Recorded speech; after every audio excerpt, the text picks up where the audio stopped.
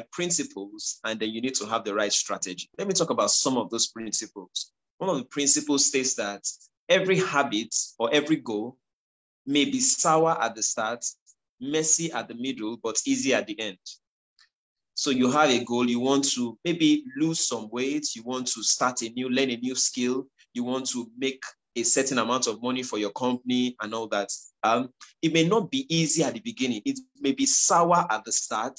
It may go on to be messy at the middle, but easy at the end. So you will need a lot of understanding about the timelines of goal fulfillment or reaching your goals. You will understand, or you need to understand the timelines of reaching your goals. If you have that understanding, it ensures that you are not discouraged at the beginning. The problem with many people is that they say they are going to do things at the beginning of the year. Expectations are very high. People are motivated. But what happens is that when that difficulty sets in, a lot of people fall by the wayside. They get very discouraged because they don't understand that in fulfilling goals or in reaching your goals, it may be sour at the start, messy at the middle, but it's easy at the end. Sour at the start, messy at the middle, but easy at the end. Okay.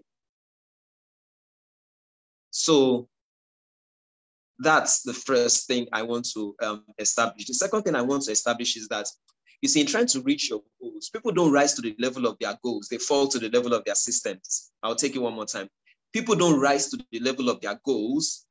They fall to the level of their system. So it is not your goal that really makes the difference. It is your system that makes the difference. Listen, people don't digest food because they have a digestive goal. They digest food because they have a digestive system. People don't breathe because they have a goal to breathe. They breathe because they have a respiratory system. Let me tell you something. When you watch football, in football, you have about 20 teams in a league. There is no team that has a goal to be relegated. However, every year, 3 teams are going to be relegated. Every year, 3 teams are going to be relegated. But no team has a goal to be relegated. So your goal is not what makes the difference. It is your system that makes the difference. So people want to go to the gym and work out. They have a goal. But it is not that goal that makes the difference. It is your system, the system that you put in place that makes a difference. Now, I want to give you an example. I want to give you just a little example. You know, we have a colleague called Bankole Williams, and he shared this very lucid example of how he wanted to go to the gym and he paid for the gym, got a gym subscription, but he was not going. There were certain things just coming up. Things were just coming up, things were coming up, and it seemed as if there was no time. And then he went from having a goal to having a system. I think he gave some money to his gym instructor and said, you know what, any day I don't come, deduct maybe, I think it was 50,000 or so. Any day I don't come, deduct this 50,000. You can have the 50,000. The first day he didn't show, he didn't show up, 50,000 lost. The second day he didn't show up, 50,000 lost. The third time he didn't show up, 50,000 lost. When he realized that he had lost 150,000, it pinched him and he started going to the gym, and then it became a habit for him. So, you need to ask yourself, what is it going to cost me? One of the ways you have a system is that you must know, what is it going to cost me if I don't fulfill my goal? And it must be something that is substantial, something that really would get you moving. What is so substantial? For example, a lot of people have goals. They don't fulfill their goals, but they still travel abroad for summer. So you are rewarding yourself when you have not fulfilled your goal. So you don't have a system. You don't have a system. It should be something that is so intricate that it is like you breathing in, that if I don't do it, I don't breathe in and breathe out. If I don't do it, I don't sleep up, and I don't go to sleep and I don't wake up. It should be so intricate. It should be so intricate to you that you should have it. So don't just have a goal, have a system. Don't just set a goal, set a system. I'll share some examples with you. Last year, about this time last year, I had a goal. Of course, I had a goal, and I noticed that after a particular time, I wasn't reaching my goal the way I wanted to reach my goals. And guess what I did? I said I was going to lock myself up in my house for 3 days. So I called my neighbor, gave my neighbor my phone, my 2 phones, And I said, you know what, lock me in this house, and then don't open it until 3 days later. I just wanted to focus on my research goals alone. Just focus on that. Just focus on that, And I told her that if I come out by hook or crook, I will give you $500,000. And we signed a document. I will give you $500,000. And, we meant it. I meant it. Of course, I'd signed a document so she could hold me accountable. You need a system is a system that holds you accountable. You need to be accountable. You need to be accountable. So did I feel like coming out before the 3rd day? Of course, I felt like, but guess what? The door was locked. Number one. Number two, coming out would mean that I have to fork out $500,000 to somebody that I don't intend to ever give $500,000 at least in the present moment. So that system kept me indoors for 3 straight days, and I was able to fulfill my goal of researching. So it is not your goal that matters. It is your system that matters. It is not your goal only that matters. It is your system that matters. Okay. So that's another thing. The second thing I want to talk about, I'll touch more on systems, but the second I want to talk about, when people set a goal, they set a goal based on 12 months. And it's not very wise to set a goal based on their year is a 12-month year. You should have actually a 6-month year, 6 months.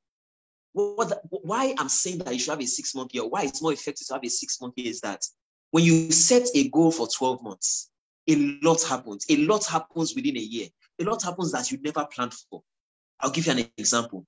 Pastors plan that, okay, my church will grow by 40%, 50%, and then coronavirus happened. A lot of us never expected that in Nigeria, there will be fuel scarcity from October up until today, which means that you will spend some more time at the filling station. Do you understand? A lot of things will come up that you don't plan for. That's just the normal trend of life. So if you set a goal based on 12 months, you are setting yourself up for failure in most circumstances because things will come up, except you plan for those contingencies. But what I'm saying, set a 6-month goal or have a 6-month year rather than a 12-month year is so that you can plan for those contingencies. So that when those things happen, you are planning based on 6 months so that by June, you can reach your goal. If you don't reach your goal by June, you still have August, September, October, November, December. So don't set a 12-month goal, set a 6-month goal. I'll give you an example. I always set a goal for how much knowledge I want to gain in a year. Guess what? My goal is a goal to be fulfilled or achieved within 6 months, not within 1 year. So every time a month passes, in my brain, 2 months have passed. So in my brain, we are not at the end of January, we're at the end of February. That way, you can achieve your goals easily and regardless of contingencies that will occur. But apart from that, let me give you an example. Please, let me give you this example. This time 4 years ago, we were getting ready for our elections. Guess what happened? The elections were supposed to hold on the 16th of February. 16th of February. I can remember that day like I remember any unforgettable day. And guess what? I didn't sleep that night. The night of elections, I could not sleep. I mean, I was just awake working. And at 3 a.m., the INEC chairman decided to, release a press statement that the elections were postponed at 3 a.m. At 3 a.m. Guess what? They were comedians. It was postponed from 16th of February to 23rd of February. A lot of comedians had fixed shows for 23rd of February. Guess what? Their shows had to be cancelled. There are things that will occur. You can't plan your life based on your efficiency alone. You don't live alone. You live in a world of different people. So you plan your life based on the inefficiencies of others. You also put that into perspective. Do we understand that these comedians had to cancel, had their plans thwarted because an INEC chairman decided to postpone an election at midnight by 1 week? So you don't set a 6-month goal, you set a 12-month goal. Okay, I hope that works and people understand that. Let's go to the next thing. I want to talk about what I call energy engineering, which is the most important thing. I coach about 20 people who live all around the world. different continents. Now, beginning of the year, I'm always prepping them up and say, you know what, tell me, come on, send me your goals for the year. Send me your goals for the year. And when I see all of them send their goals for the year, I see that they have a lot on their plate, just so much that they want to achieve. And it's much more that they can handle. You know, a building that has a one floor foundation and that wants to erect a 3 floors will eventually crumble. And that's the way I see people living their lives. That's the way I see people living their lives. They want to do so much, you know. Let me give you an example. I have a client. She set a goal to learn Spanish this year. No problem. Immediately I saw it, I sent her a video on how you can learn any language in 6 months. One of the best videos I have ever watched. How to learn a language in 6 months by Chris Longsdale. Amazing genius. You know, guess what? 3 weeks later, she tells me that, Kwame, when I looked at my calendar, there's so much that I have to postpone. Let me postpone speaking or learning Spanish till next year. And I said to her that I was going to tell you at the beginning, but I didn't want you to be discouraged. You just put in a whole lot. I want to talk about an effect I call the Warren Buffett effect. The Warren Buffett effect. A man went to Warren Buffett and said, Warren, show me how you can be so successful. Or yes, how a man can be so successful the way you have been successful. And Warren said, what are your top 10 goals? The man listed his top 10 goals. And Warren Buffett said, wipe out the last 8 goals and make sure you have only 2 goals. Wipe out the last 8 and keep only the first 2. And he said that once you have more than 2 major goals, you become distracted. And when you see, energy flows where attention goes. Distraction is an energy waster. Distraction is an energy waster. Distraction is an energy waster. How did I memorize the entire book of Proverbs? The entire book of Proverbs, you know, very simple. I had just one goal. Before, and let me tell you something, before I would have a goal that I want to read the whole Bible in 1 year. And then the Holy Spirit taught me that, no, that's not the way to go. Focus on one book alone. Start with one. He taught me that 1 is the most powerful number. One is the most powerful number in this world. You know, God said the people is become one. Nothing shall be impossible for them. That, you know, Jesus said, if your eye be single, one, your whole body shall be full of light. Now, if your eye is not single, your eye is evil. A double-minded man is unstable in his way. So he taught me that 1 is the most powerful number. 1. 2 is better than 1 because 2 become 1. If they remain 2, I see that they have 2 desires and 2 goals, they are powerless. So I decided I was going to focus on just that one book, Proverbs. And guess what? The book of Proverbs runs for about 3 hours. Guess what? I will listen to the book of Proverbs in my office, in my car. It was just playing. It was just playing. Those were the days of CDs. I had the Bible on CDs. It was just playing in my laptop, in my office, in my car, you know, when I was driving, just listening to it. I was listening to 90 chapters of the Proverbs every day. And every day I was listening to it. Eventually, I was able to memorize the entire book of Proverbs. It was easy to achieve that one goal rather than having so many goals. So that's one problem. I call it singularity. That's the problem I see that a lot of people have. A lot of people are singular in their goals. They are not singular in their goals. All right.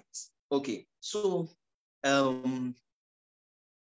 want to also share what I call the Tiger Woods effect. You see, you have to guard your life jealously and guard what comes in.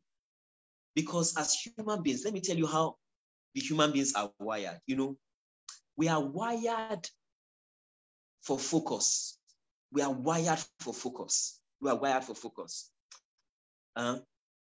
why you can't love God and love Mammon, because we are wired for focus. That's why the Bible will say, if a man love the world, the love of the Father is not in him, because we are wired for focus. We are not wired for multiplicity and duality. We are wired for singularity. Now, let me tell you this. Do you know why snakes are very, very perceptive? A snake can tell when you are afraid just by your biochemistry. A snake can tell that. You know why? Because all snakes are deaf. So the energy they should use to hear, they use it to sense. All snakes are deaf. A snake cannot hear when you are coming. They can only see or perceive you. But the fact that you see, okay, how many of you know Cobhams? Cobhams is a music producer who was born blind. Both of us were students in Unilag. He studied law, I studied accounting, and I was a rapper, he was a producer. So Cobhams and I would go to the studio, he would lay the track, I'll lock the flow. And Cobhams was born blind, but the energy, his ears were unforgettably sharp. He had amazing ears. Why? Because the energy he should have used to see was diverted to his ears. And so his ears were very sharp because his eyes were blind. What does that tell you? Albert Einstein said that energy is never created or destroyed. It's only transferred or transformed. I'll repeat it again and again. Energy is never created or destroyed. It's only transferred or transformed. Energy is never created or destroyed. It's only transferred or transformed. And I'll give you two lucid examples. You see, the Tiger Woods effect. When Tiger Woods started accommodating a lot of women into his life, his passion for golf went down because the energy he would have been using for golf was diverted towards women. Energy is never created. So when you want to achieve a goal, make sure that you have enough energy stored to achieve your goals. The problem with most people that I interact with is that they don't have enough energy for that. There are too many things taking away their energy that they don't have the energy to fulfill their goals. So you have to guard your energy very jealously. You have to guard your energy very jealously. That is why a lot of peak performers are very jealous with their energy. Very, very jealous. You will see Guardiola tell you that I only know the way to the stadium and the airport. I don't know any club. I don't know the way to any club or anything. You will see Jurgen Klopp, the two most successful managers in the Premiership. You see Jurgen Klopp say that he will tell his players that, listen, when you retire, I think it was Guardiola that also said that. Sorry, I'm interchanging it. Guardiola told his players that when you retire, you have time to visit all the countries of the world. You have time to engage in any hobby of your choice. But he says that while you are a player, just focus on your football alone. Just focus on your football. Focus on your football. Focus on your football. Focus on your football. Let me tell you something. Your goals should have you. Let me tell you something. It's good to write your goal on paper. It's very good. But the best place to write your goal is on the table of your heart. I'll say it again. It is good to have your goals on paper. But the best place to have your goal is on the table of your heart. On the table of your heart. What do I mean? I mean that when you wake up, the first thing that hits your mind is your goal. When you go to sleep thinking about your goal. You are dreaming about your goal. That's what we call immersion. When you are immersed with your goal, if you are going to have an accident, because you are reverberating a lot of electromagnetic energy, if you are pursuing your goal, you're pursuing your goal, and something evil is about to happen, you will just know. That is how you will be so in tune with your goal. David Rockefeller was going to insure the Titanic, remember? But because he was so in tune with his goals, he couldn't sleep. He was just restless over insuring the Titanic, even though it was supposed to bring a lot of money. He did insure the Titanic and it sank in his first voyage. I don't want you to have your goals on your notepad alone, please. It's good, but there's a better place. It's called the table of your heart. If you have to remember your goal, you don't have a goal. I'm sorry to say. It should be embedded in you. You should write it. The most important place to write your goal is on the table of your heart.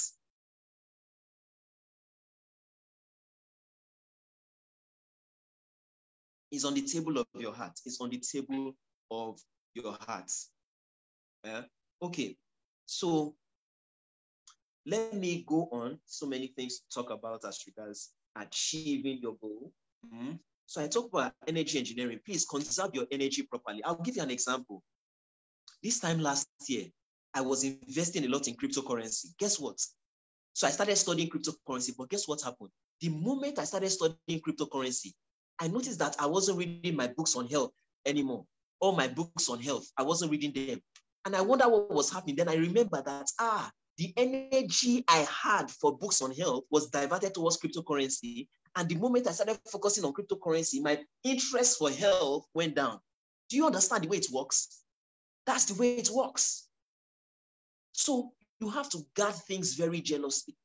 You have to guard things very jealously. I had a youth copper friend in school. When I was a copper.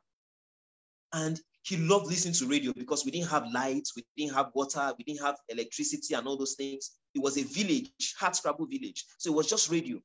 And then he fell in love with one girlfriend, Yarinya, you know. Guess what? After that happened, his passion for listening to the radio just went down. One day he came to me and said, Kwame, I don't know what's happening, you know, that I'm not really driven towards listening to the radio anymore. Like I said, you know what has happened? There's been a sublimation of your passion. The moment that girl came into your life, it has taken your energy. Energy flows where attention goes. Energy flows where attention goes. Energy flows where attention goes. And once it's got your attention, it got your energy. Whatever gets your attention has gotten you. It's only a matter of time. And you listen to this. When you give attention to a thing, you now begin to go from aversion to attraction to affection to addiction. I'll say it again. When you begin to give attention to a thing, you now go from aversion, don't like it, to attraction. You are a bit attracted to it. And then what next happened? Affection. And then addiction. So attention is very, very necessary. The attention you give a thing. That's why it's good to have singular attention, just a few things that you're looking at. Now, the second thing I will say to you is this, that the stronger your attention, the stronger your ideas, your insights, your intuition, your innovation, your invention, your inspiration, and your inquisition, the 7 I's. The stronger your attention. So a person that has weak attention is going to have weak ideas. Bill Gates invented Microsoft Windows, but guess what? Bill Gates will be programming all night until he falls asleep on his laptop. He will wake up on his laptop and continue. The stronger your attention, the stronger your ideas. The stronger your attention, the stronger your intuition. The stronger your attention, the stronger your inspiration. The stronger your attention, the stronger your inventions. The stronger your attention, the stronger your curiosity or your inquisition.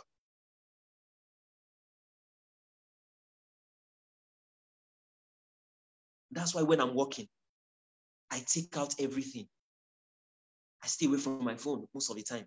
You know, I'm giving my attention to this, just giving your attention to this, giving your attention to it so that you are fully focused. You are increasing in your energy.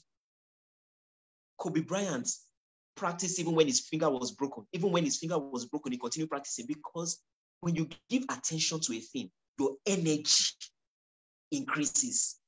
What is a struggle for people becomes easy for you. It becomes easy for you. There's none of us that can't achieve great things. But you see, when you lose your attention, your greatest asset is your attention. In fact, God cannot get you without your attention. Satan cannot get you without your attention. Once Delilah got Samson's attention, she got Samson. It's only a matter of time. It's only a matter of time. Whatever gets your attention will eventually get you. Guard your attention. Jealously guard your attention. The stronger your attention, the stronger your willpower. The stronger your attention, the stronger your willpower. If you feel weak, if you procrastinate a lot, you just need to work on your attention. Your attention is spread between too many places. It's spread between too many places. It's spread between too many places. So how do I apply that to my life? In my life, I have just one goal, one or two goals. And if you have one or two goals that are laudable, you will see that all the other things will apply to it. For example, if you have a goal to write a New York Times bestseller, you will eventually be prosperous in life. You will eventually be famous. Do you understand? You will eventually have access to the best doctors. You will eventually have access to the best coaches. Do you understand? Everything in life is tied to one thing. Everything in life is tied to one. I told you, one is the most powerful number. One is the most powerful number. One is the most powerful number. Okay. Then,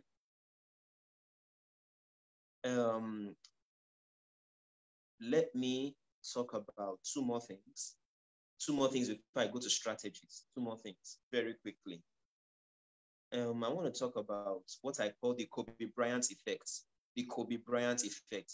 Sometimes when you want to achieve a goal, you need to surround yourself with people who have achieved that goal. People who have achieved that goal. I'll give you an example. The United States wanted to win the basketball, the Olympic gold in basketball, but they lost it to Spain 8 years ago. 4 years ago, they reclaimed it thereabout. And Kobe Bryant was on that team. Guess what, everybody? Kobe Bryant was waking up at 4 a.m. to practice every day, 4 a.m. to practice. Guess what happened? After a while, all the other players started waking up at 4 a.m. They never had a goal to wake up at 4 a.m. But because they were surrounded by a Kobe Bryant, let me tell you something. In my estate, I work a lot. Nowadays, a lot of people work a lot at night. They take walks. That's the power of having certain people in your environment. They push you. They push you. They're just infectious people. People who never had a goal to wake up at 4 a.m. to practice started waking up. LeBron James said, when I saw Kobe Bryant waking up at 4 a.m. to go to the gym, I started waking up at 4 a.m. to go to the gym. Carmelo Anthony, Jason Kidd, all of them. So what environment do you surround yourself with? I'll give you a practical example of how I apply it to my life.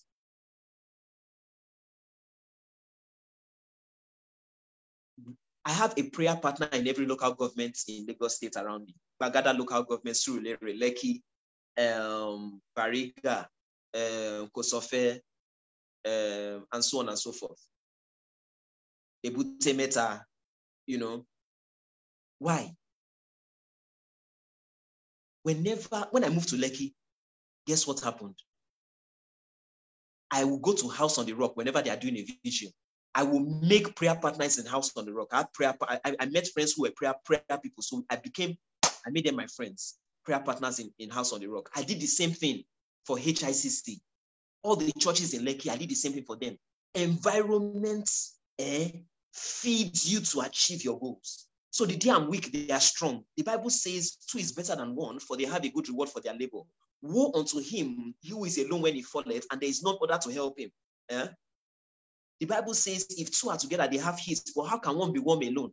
The Bible says that, but a threefold cord is not quickly broken. Do you understand? So I created an environment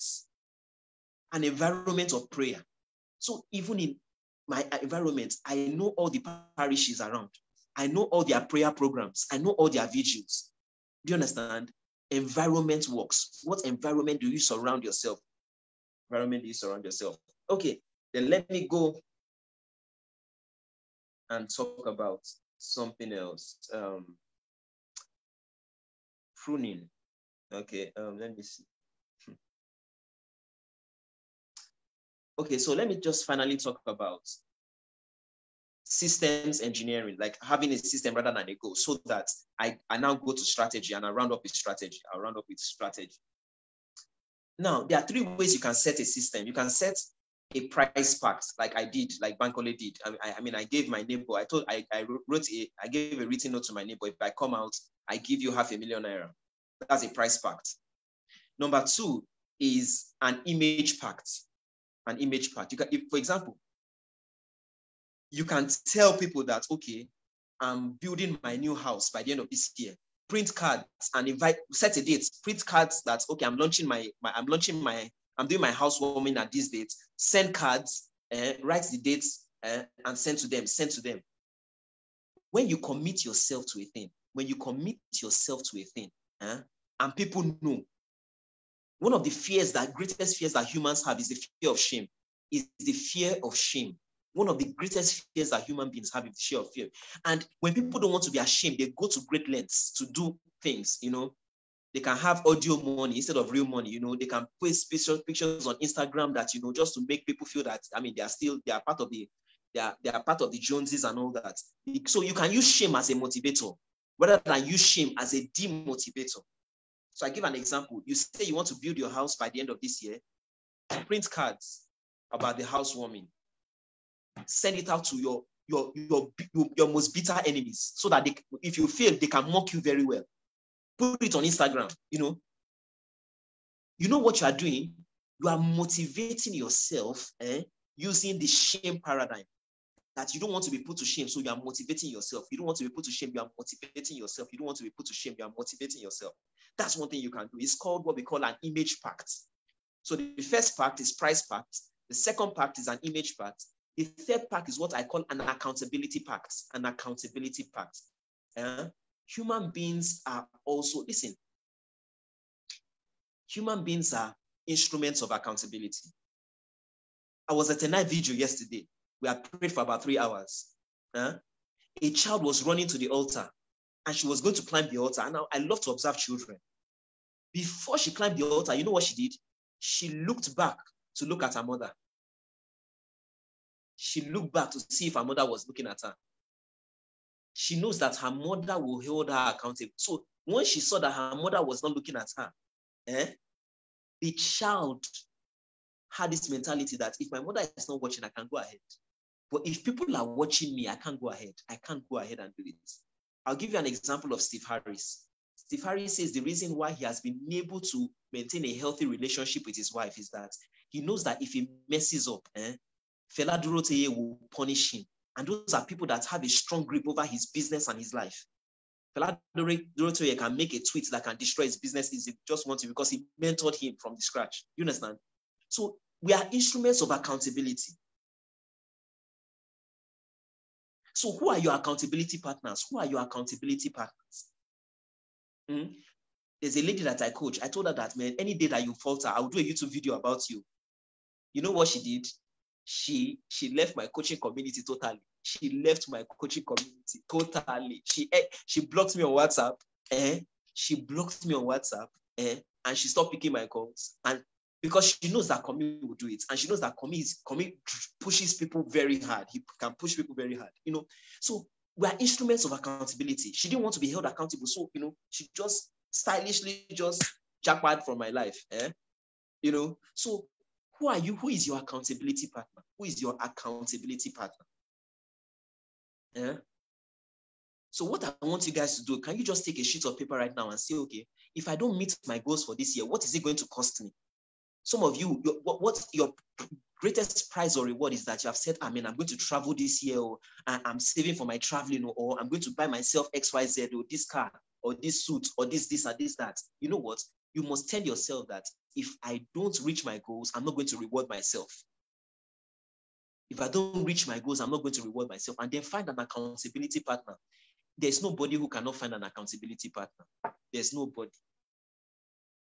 There's nobody that cannot find it. You see, everybody needs a coach or an accountability partner.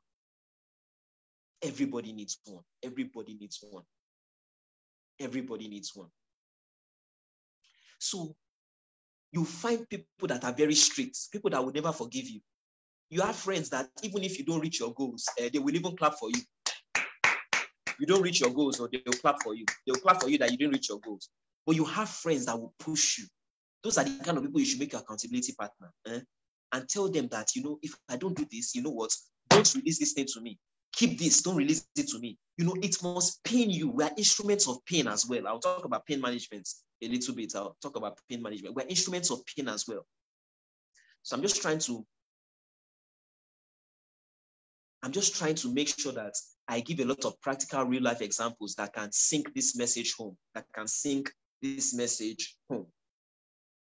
Okay, I want to now talk about strategies to fulfill your goal, to reach your goal.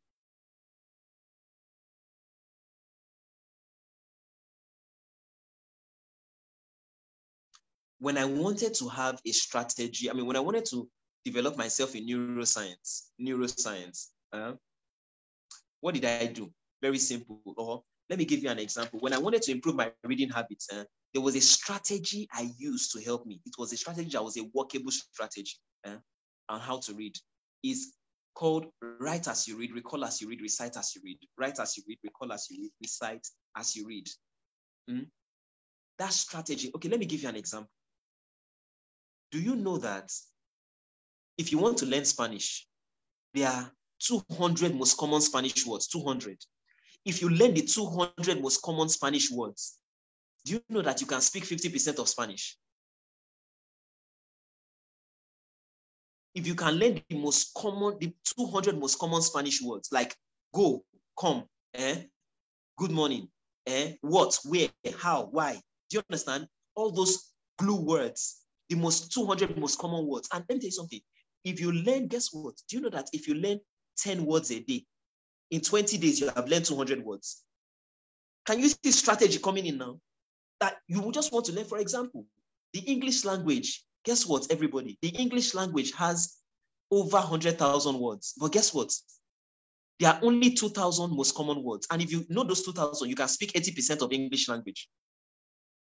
So let me tell you something. Anger is a word in English language. It's a common word. But guess what? There are other words. Wrath, indignation, rage, fury. Those are words that you don't need for now. You don't need for now. You don't need it. You don't need it. So just learn the basics. Now I'm telling you, I'm teaching you strategy now. Strategies to learn Spanish in 30 days. So you may have a goal, but your strategy is wrong. I'll give you 2 examples. A woman came to me for coaching. She was having a lot of bad dreams, and she couldn't stay in a house alone. She couldn't stay in a house alone. She was having a lot of bad dreams. And I said to her, don't worry. I know why you're having bad dreams. You spend more time thinking about your bad dreams than your good dreams. I asked her, have you ever had a good dream in your life? She said, yes. I said, okay, take a sheet of paper. Now write down the best dream you have ever had. She wrote it down. I said, have you had a dream that is as good as this best dream you have ever had? She said, yes. I said, write it down. Dream number 2.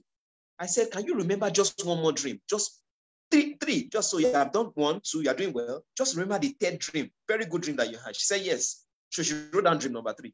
I said, now, very good. I said, when you wake up in the morning, read these 3 dreams out loud. Read it to yourself out loud. Read each one 5 times. You can do it in less than 10 minutes. I said, if you remember your good dreams regularly, first thing in the morning, because the first thing you do in the morning is very powerful. It has what we call a reverberating effect. A reverberating effect. The Bible talks about the power of the morning. The Bible says, he waketh my ears to hear every morning. And he gives me the tongue of the learned, that I may speak a word in due season to him that is weary. In the morning is a reverberating time. It's a very infectious time. That's why the Bible says, weeping may endure for a night, but joy comes in the morning. Mornings are very powerful. First thing in the morning. Your first 20 minutes in the morning should be very decisive, should be very intentional. Guess what? This is how my dear mama did this. My dear grandma, she followed this principle and she stopped having bad dreams because she was focusing on bad dreams, and whatever you focus on amplifies. Energy flows where attention goes. If you give attention to bad dreams, energy will flow with bad dreams, and you will have more energy to have more bad dreams. So I gave her a strategy. You have a goal, but maybe I should coach you, so you can meet Kike. There's a very enterprising lady, very beautiful too, but she's married already. So her name is Kike. Just send her a chat. If you want me to coach you, she will tell you how much it will cost. Okay. So let me go on. Let me give you another guy. Another guy came to me. He had the fear of public speaking. I said, no problem. Who is your best public speaker? Who is the most audacious public speaker you have ever heard? Is it Gani Fawe? Me? He said Martin Luther King. I said, very good. I now downloaded some Martin Luther King videos. I have a dream speech. 10 minutes, 5 minutes. I said, when you wake up in the morning, listen to it 3 times. 15 minutes alone. Listen to it 3 times. And do it for 30 days. I said, in 30 days, your fear of public speaking will be destroyed if you follow this principle.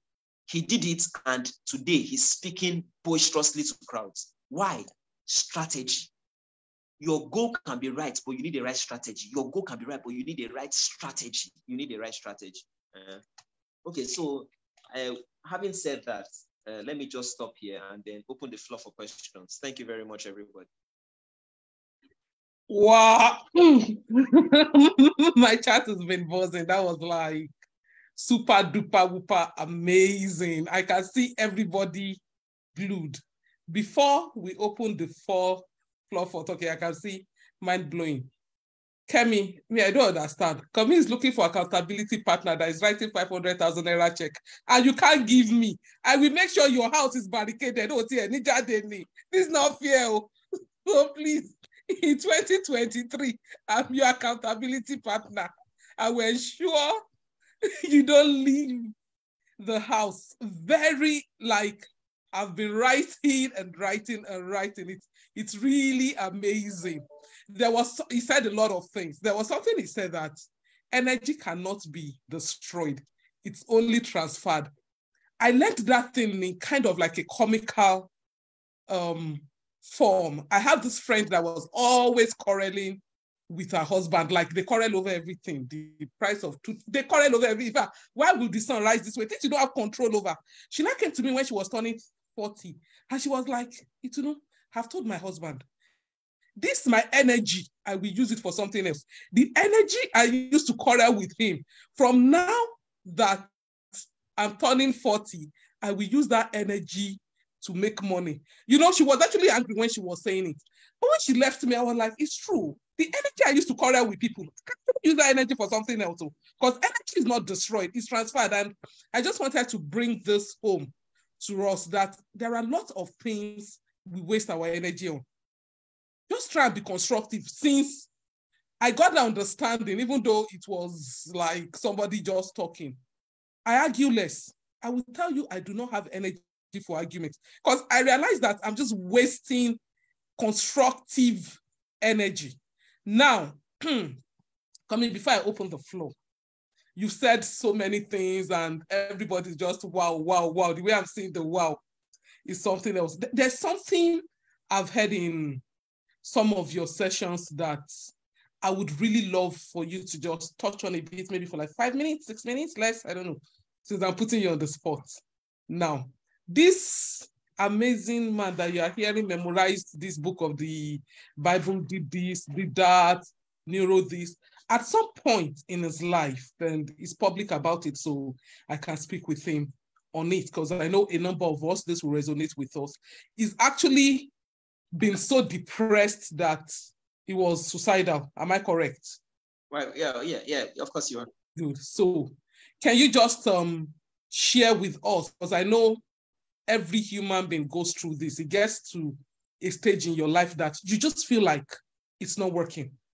You want to throw in the towel. How do you handle, because we're talking about goal settings right now, just set 2 goals. It sounds like very interesting. All I have to do is cross off the first stage. But when you get to this stage that it looks like nothing is working, it's not working, or people are praising you. I have people like that. I've gotten to that stage in my life also at some point when it felt like everybody's telling you you are doing well, but inside you, you're not feeling like what is all this about? So how do you handle that? Okay, thank you very much for that question. Thank you very much. So this was what happened there. What God told me was that there are 7 pillars I want you to build your life on. There are 7 pillars I want you to build your life on.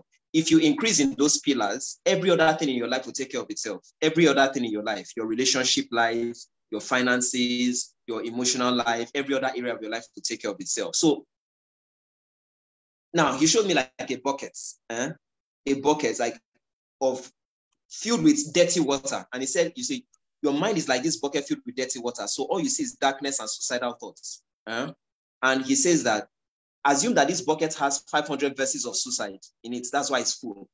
He says, okay, when you memorize 500 verses in the Bible, you would have emptied the 500 verses of suicide with 500 Bible verses. So the bucket will go from a very dirty bucket to a very clean bucket. So start memorizing scriptures, start memorizing scriptures, start memorizing scriptures. So I went from 1 verse a day, 2 verses a day, memorizing. And I was consistent. I started with 5 minutes alone. I told you, every habit is sour at the start, messy at the middle, and easy at the end. You know, you can start small and build up, I started small, you know.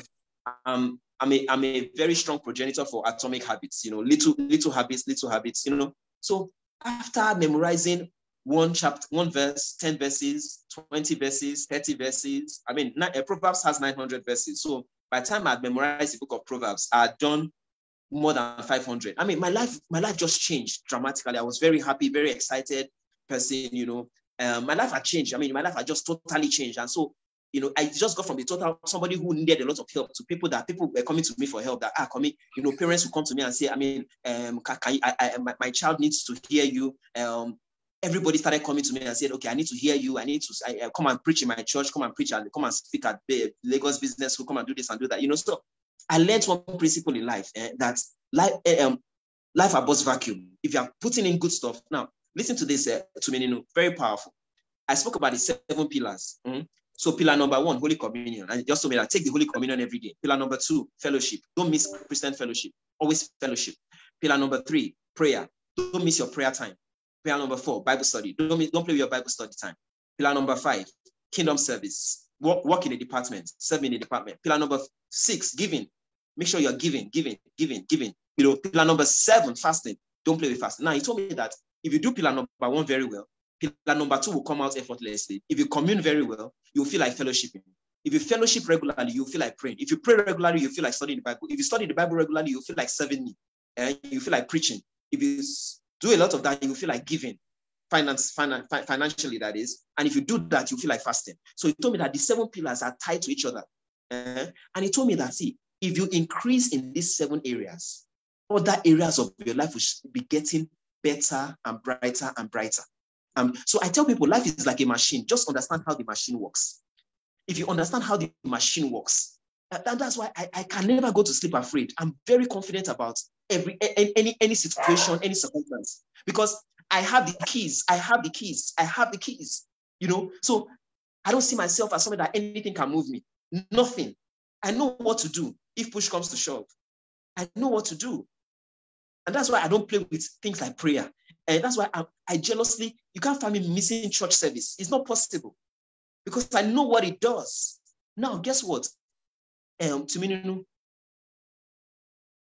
my 7 pillars may not be the 7 pillars of Ariana Huffington, may not be the 7 pillars of Shaquille O'Neal, may not be the 7 pillars of Imran Khan, may not be the 7 pillars of Marina Abramovich, may not be the 7 pillars of Djokovic. Guess what? Djokovic's 7 pillars may be just practice every day, drink a lot of water, and maintain a steady diet. That may be his 7 pillars. That may be his own pillars. But I tell people, listen to this, please. I tell people that in life, if you find your strength and feed your strength, your weaknesses will shrink. If your strengths are increasing, your weaknesses will be shrinking. I'll take it again. If your strengths are increasing, your weaknesses will be shrinking. And I tell people, my students, I tell them that you can use your strengths to eat up your weaknesses. Your strengths can eat up your weaknesses. Your strengths can eat up your weaknesses. Your strengths. I'll give you 2 examples, 3 examples. There's a woman in the Bible. She was very generous, but she was barren. So her strength was that she was very, very generous, but her weakness was that she was barren.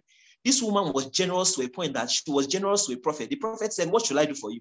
Gehazi said that she's barren. He said, "Don't worry, by this time next year she will have a child." The woman's generosity wiped out her barrenness. No, you know what? I have weaknesses in my life, but you know what? When I see my weaknesses, I smile because I know that as I continue to increase my strengths, if I'm reading more books, if I am increasing in my prayer life, if I'm increasing in my Bible study life, guess what? It's going to eat up my weakness. It's going to eat up my weakness. I'll give you 2 practical examples in my life. 2 practical examples. So to me, about 7 years ago, I was more of an etiquette teacher. The kind of women I was attracted to were not attracted to me. The kind of women that were attracted to me, I didn't like them, because I was a teacher. So for most of the people that were attracted to me were all these teachers, all these primary school teachers. Do you understand? I'm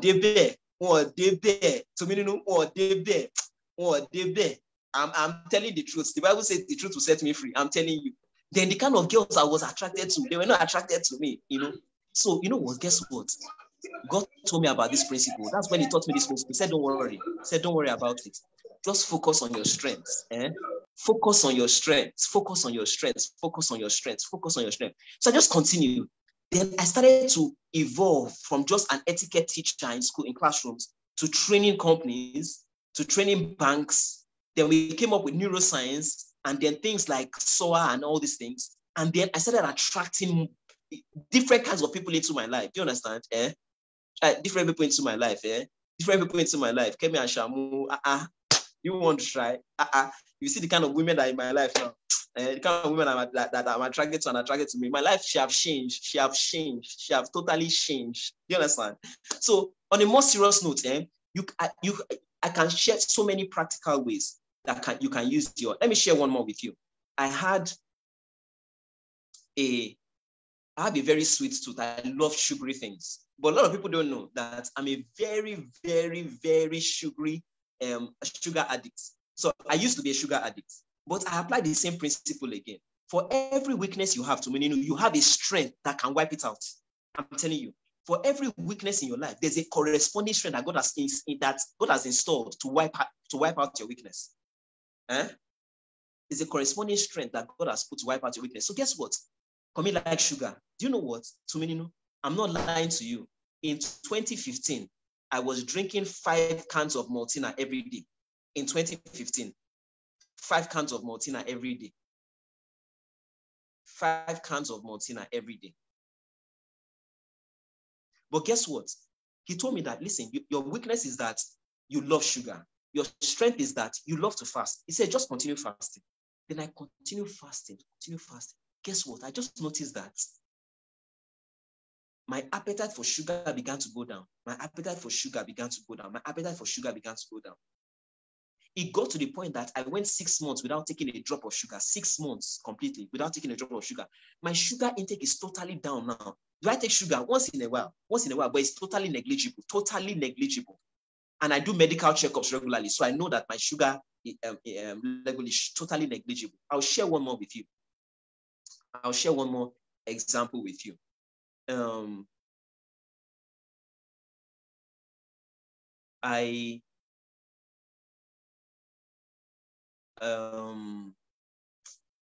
do I relate this one now? Okay, let me give this one. There are a lot of entertainers that have one bad habit or the other, you know. So some of them, they have a nasty women's habit, you know. Some of them have a smoking habit and all that. For R. Kelly today, R. Kelly was a musical genius. R. Kelly wrote songs for Celine Dion, he has written songs for Michael Jackson, written songs for virtually everybody. But he also had a very he has a very, very indecent sex habit, you know, exploiting women, you know, holding them against their will and all that. So R. Kelly got to a point that his weaknesses, it began to eat into his strengths. That today he's in jail. He can't even perform and record music like before. What that tells is that if you don't increase in your strengths, you are going to increase in your weakness. And if you increase in your weakness will eventually swallow and eat up your strengths. Your weaknesses will eventually swallow and eat up your strengths. They will eventually swallow and eat up your strengths. They will eventually swallow and eat up your strengths. So let me share the example I wanted to share. So many years ago, I was very difficult to work with because, you know, I just had this standard of perfection. And, you know, when people, so I used to sack my staff. You know, I was an etiquette teacher. So I had etiquette teachers I had about 5 etiquette teachers in my payroll, 5 etiquette teachers. But I was sacking teachers every now and then. You know what? Let me confess to you. Let me give you serious confession. Guess what? There's a particular school I coach. It's owned by the wife of the deputy governor of Kwara State. So I sent a teacher to the school. And the moment the teacher entered, you know what they said? He said, you are a new teacher again? They said, how many times are you guys going to change teachers? And then the teacher came back to me and said, look at me, this is what they are saying about you, that you change teachers every now and then. After a while, some schools said, we can't work with you. You change teachers too much. It's affecting our students. They keep us seeing new faces. Guess what? It was a weakness I had. But guess what? I also had a listening ear for feedback. I never waited for people to complain about me. I would go to people and say, what do you think I'm doing wrongly? What do you think I'm doing wrongly? What mistakes do you think I'm making? Now, that listening ear made me to say, okay, you know what? I'm going to have a relationship manager. So I'm not going to talk to the staff. The relationship manager, a woman that knows how to talk to people very well, will be the one. So I talk to her, tell her what I want. Then Adekanmi will say a thing in a particular way that, you know what? This guy is just totally irrelevant. So, for example, I said that the church in Nigeria is a criminal organization, a sophisticated criminal organization. Now, some people will put it in a different way. But Adekanmi will just say, well, the church is a criminal organization, and I have facts to prove it. You know, so, and I got a relationship manager that knew how to say things in a more placative way. So I was able to use my strengths listening ear to wipe out my weaknesses. And then we have had teachers that have worked with us for 4 years non-stop. It had never happened before. After 3 months, they were gone. A term. They were gone. But we have had teachers for 4 years non-stop. We have had teachers going term in, term out, and all that. So in answer to your question, when people have challenges, they should just have to do a broad spreadsheet of their strengths, their weaknesses, their strengths, and then make sure that you are building. So it's not just enough for Adekanmi to say, okay, I'm reading 500 books a year. I must improve and increase so that the more my strengths increase, my weaknesses decrease. Because if those weaknesses don't decrease, they will eventually increase and eat up my strength. So you can never say, I have arrived. If you are not increasing in your strengths, you are increasing in your weaknesses. And if you are increasing in your weaknesses, they may eventually overpower your strengths and wipe out your strengths, just like we have seen in the case of Robert Kelly. So, Menino, over to you. Wow, very amazing. Very strong points there, and I can see the chat room buzzing and buzzing. One of the key take-homes from me there is, whatever your fruit is, watch your seed. When you were talking about the thoughts, replacing the thoughts, it's just seed. Be able to change your seeds if you want to see the fruits change. And I really love the fact that you didn't make it dogmatic, like, oh, so these are the 7 pillars. Guys, please, I hope you caught that. That's why I'm re-emphasizing it. The fact that it's working for Kami does not mean that it will work for you. Know thyself. What is your strength? Because a lot of times we get caught up with this dogmatism. 7 practical steps to break through. 3 steps to financial kineko. And it's not working. And we're getting frustrated. What is your own strength? What are your own pillars? If you're not taking anything,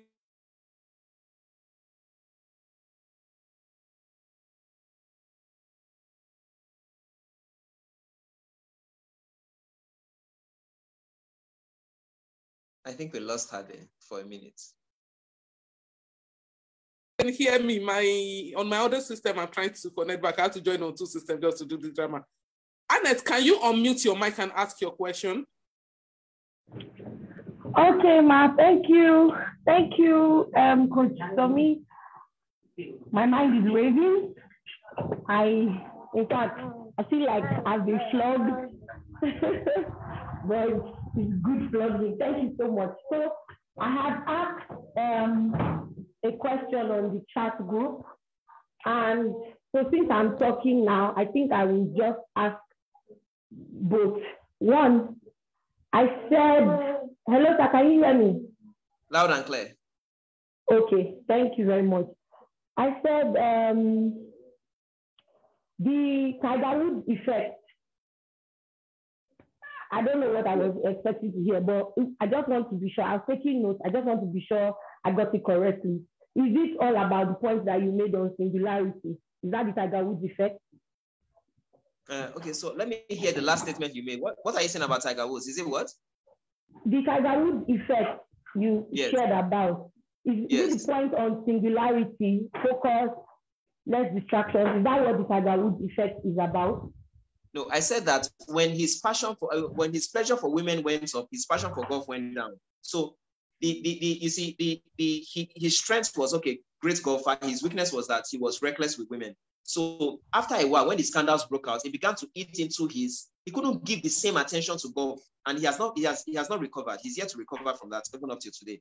So I'm saying that life is about energy. When you give energy to something, the alternate things suffer. Okay, I got that. Okay, so I also had another question. So maybe I'll just ask now.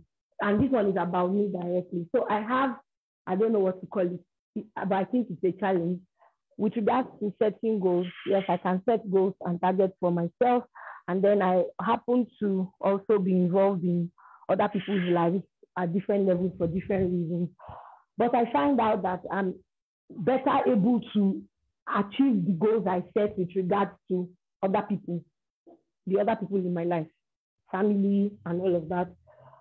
And I'm less able, so I'm struggling with achieving my own personal goals but I'm meeting, for example, today, all the things I set out to do today, I have done all that concerns every other person except that it concerns me. Well, thank God I made it for the webinar.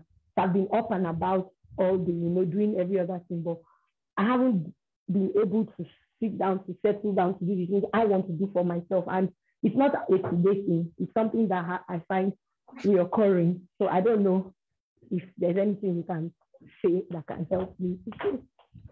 Thank you. From what I see, maybe I'm sure that your energy is being diverted to other avenues or areas. That's why your energy is not diverted to other avenues or areas. That's why you don't have the same energy to fulfill your goals. If you give me a specific example, I can help you. But generally speaking, most of the time, the person is energy.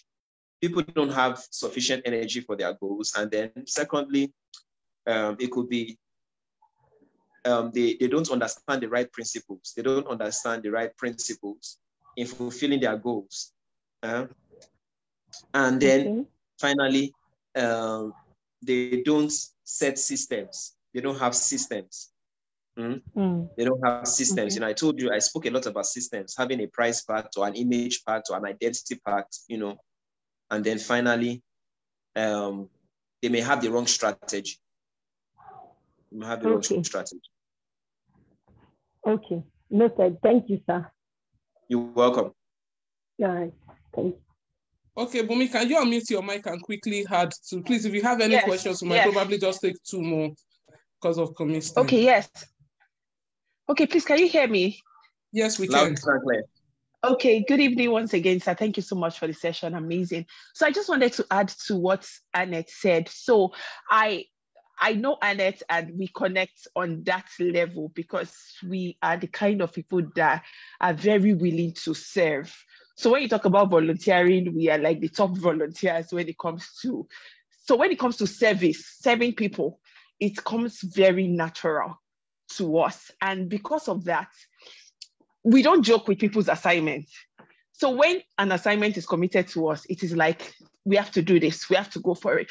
And a lot of times, for me personally, I now see that people's assignments are so topmost on my head. I'm thinking that, oh no, I don't want to fail this person. Oh, I've committed myself to this. And at the end of the day, it's now so difficult to focus on my own work. I'm learning to manage that, but I don't know if you have something to say to that will help better. I would really appreciate it, because sometimes somebody has said that it's like you don't have enough self-respect for yourself. That's why you focus on people's goals and you don't have enough time to focus on your own goals. And I've heard a lot of things around that area, but really, I don't know how to separate myself totally from service, because I know this is who I am. It's easy for me to serve. Okay. So I don't know. I would just want to hear what you want to say. Okay. 2 things. There are 2 options. Number 1 is either you begin to recalibrate and pivot your life towards having a career towards serving other people. So if that's where your passion is, if that's where you have a comparative advantage, you may want to begin to pivot towards that area.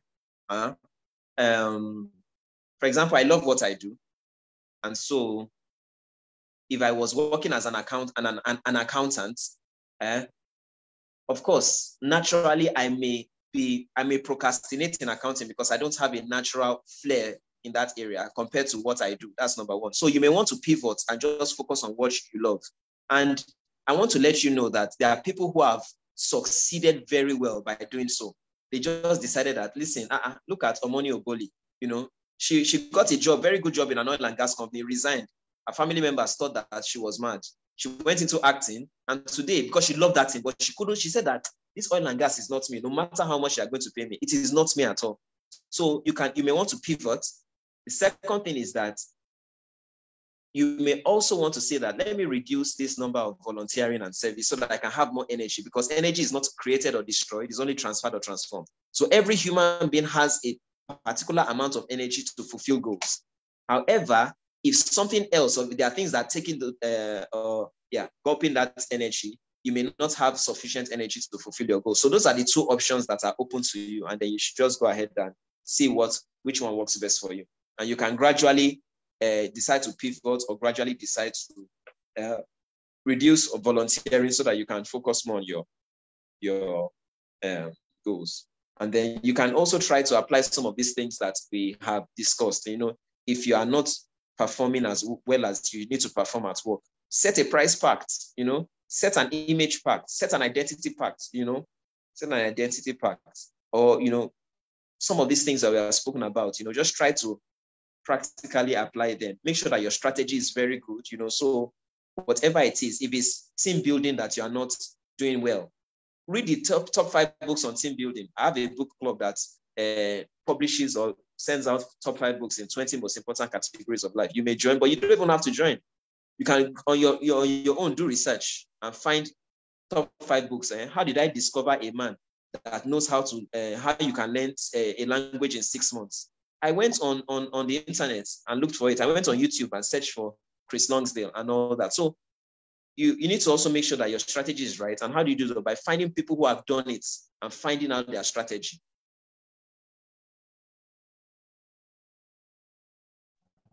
Wow. Thank you very much. Amazing. Thank you.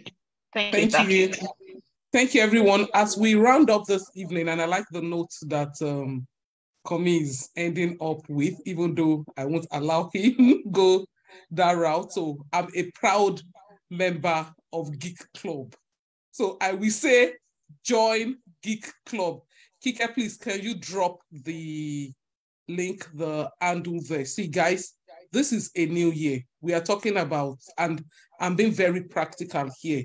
You guys have heard him, you've heard the wow. And thank you so much for the vulnerability and the practicability you put into this. And I'm sure that's why everybody could connect. Thank you for telling your stories. So the truth is, we are all on a journey.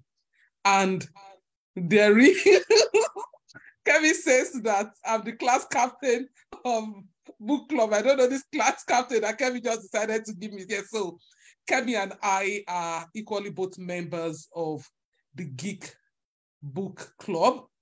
Yes, I run Read, and I'm equally a member of the Geek Book Club. You just have to be deliberate about your life in this new year. There is no two-way about it. One of the things Kami told us is there is no vacuum in life. And that's the truth. If you are not doing this, you are doing that. It's as simple as that. And he really broke it down, 10 minutes every day. I mean, how complicated can that be? And put in the consistency there, as Kike dropped in the chat. Kike, please, can we have it? People that are going to watch the replay would equally see it. There are different categories here. There is no way we can get to where we are going to without the right knowledge. That's just the bottom line. We let us not kid ourselves. So I'm advocating here, thou must join book club. You honestly need it for your growth. And it's not overwhelming. You're learning a little here, a little there, and gradually you're moving. Komi, thank you so very much. I know how very, very important your time is. Now, you spoke about, and I'm putting you on the spotlight again, you know me now. You spoke about coach and mentor, and I know you are very proud of your mentor. I tell people, please, don't follow anybody that does not have a teacher. Do not follow. I can proudly tell you that I submitted myself to Komi because when I entered the class and I saw somebody that said he has mastered how to read 500 books a year, I said, actually, a person pass you say, small, go buy for market. Now, like, no, this is my oga in this area. And honestly, it's something I've not regretted. And working with Komi, I keep hearing him say, oh, I learned from this person. This is my mentor. This is my coach. This is my this is my that. You can't be too big to learn from somebody. The day you think that you're too big to learn from somebody, that day you started dying. So Komi, as we round up this amazing session, because this is a new year and I know a lot of us need to do a lot of things differently, which is the seed part.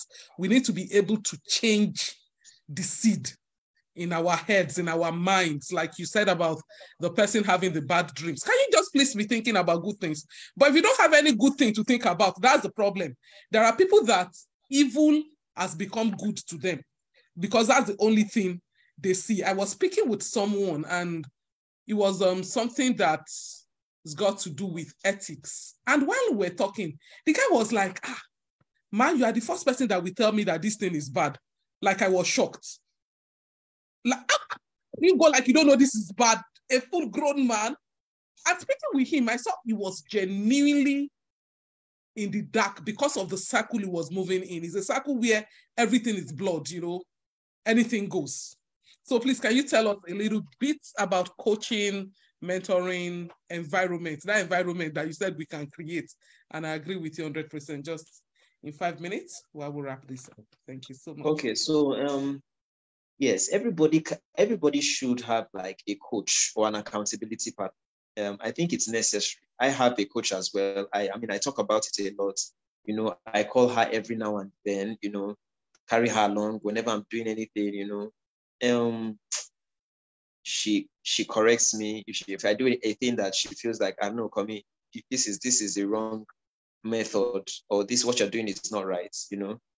I would listen. And usually I think that you need those people in your life, you know.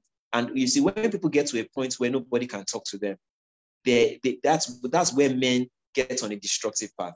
You know, when you see great men fall, every great man that fell got to that point in his life. So you need a whole lot of that in your life. You need, you know, there's you know, if you look at the greatest athletes, they had the greatest coaches. If you look at the football team, the greatest football teams have the greatest coaches. So you need that as well. Jesus had those people in his life as well. And, you know, so I have one. So you can just look for people like that, you know, and get them, go to them, submit yourself to them, you know. I like it when people correct me, chastise me, you know.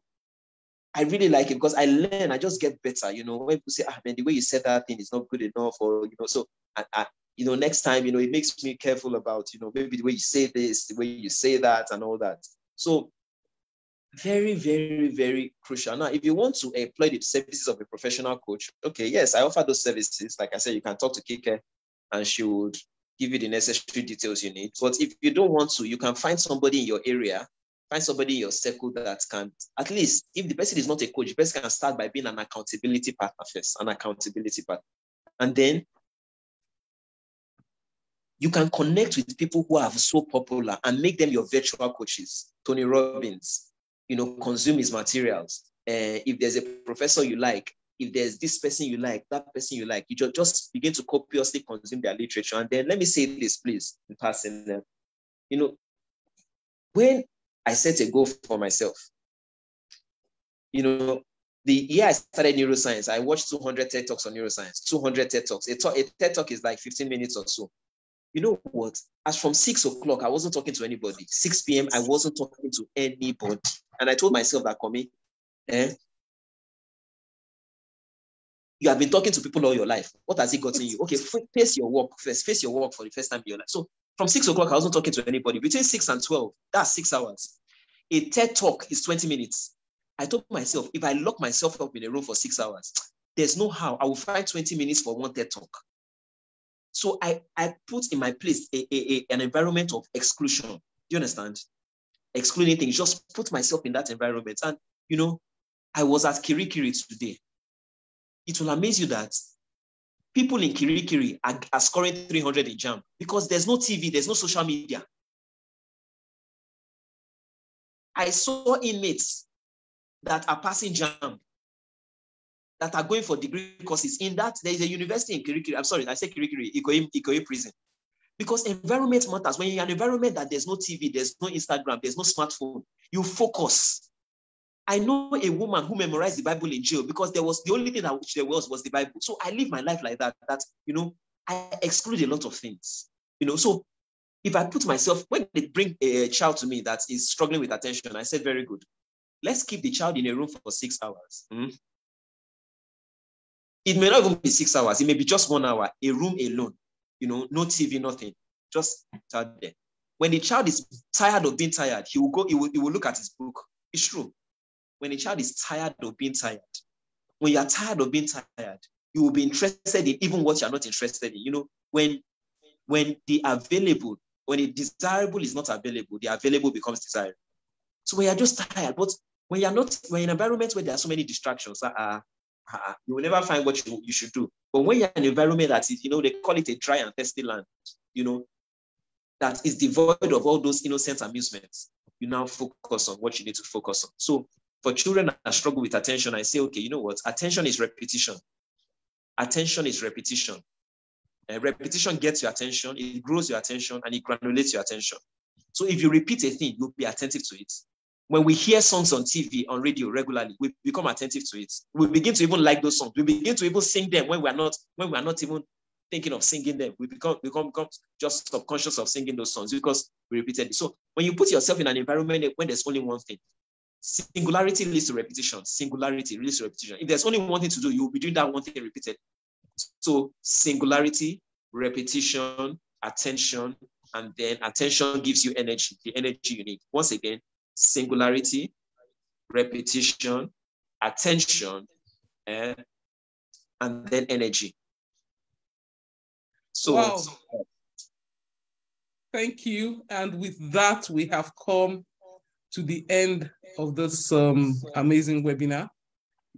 Kami is active on his Instagram page at Adekanmi Olusanya on Instagram. He's constantly, please follow his YouTube channel. Hey, that is another thing. He didn't talk about that one. That is another thing. Yes, okay, that's true. He's always dropping things on YouTube, like hot, as in a hot. When he's out from this is exclusion, he comes out and he bombards us with it. So please, you can't afford to meet it. We've dropped the feedback form in the chat room. Feedback is a gift. Please fill the feedback form and let's know. So as we come to the end of this amazing webinar, can we just have two people tell us what your key take home is? Alex, I saw you dropping. Let's hear your voice from Canada. Hi, Canada. Let's hear you. Thanks for showing up. You actually showed up very early. Let's hear you. Unmute your mic. Can you unmute your mic where you are? How's the webinar been? You know me, I like to put people on spotlight. Now you cannot come and be hiding here. Yeah, sorry, I wasn't hiding. Thanks so much, Kami. That was very, very practical. And so many things to note there. So I've